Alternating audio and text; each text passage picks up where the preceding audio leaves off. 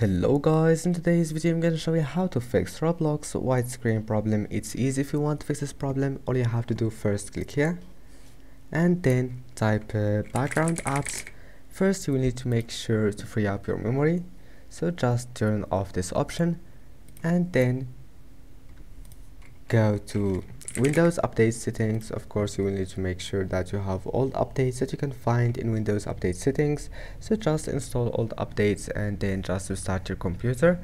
And if that doesn't fix your problem, the next method is go to GeForce Experience. If you don't have this application on your computer, just download it from any browser you have and then click on it, and after that go to drivers, check for updates and make sure to install the latest update that you can find for your graphics card, and then go to settings here. And if that doesn't fix your problem, just go back to settings here in GeForce Experience, scroll down and enable this option, image scaling. Your problem must be fixed after that. And also you need to make sure to close all the applications that you don't need in the background.